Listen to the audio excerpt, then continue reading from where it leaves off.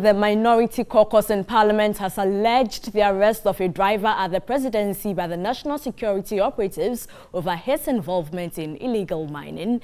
The minority leader, Haruna Iddrisu, at a media briefing in Accra said his side has eyes on the case which he claims the government is trying to cover up. Interacting with a parliamentary press corps, Haruna Iddrisu alleged that several other government officials are engaged in the illegality since their party is in office. I hear a gentleman was picked up here some few days ago at Flagstaff House, the one Damwa. We are following the case closely, and nobody should make an attempt to cover up what his doings have been relative to his engagement or involvement in Galamsey. He was picked up by national security.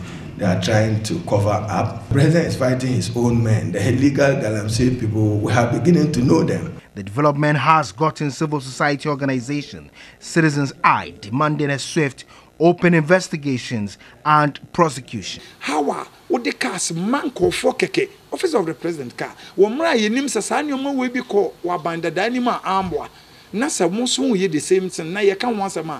blatant abuse of state resources is so undesirable. This gentleman I have spoken about for so many times has been abusing state resources, and the president must take strong actions against him.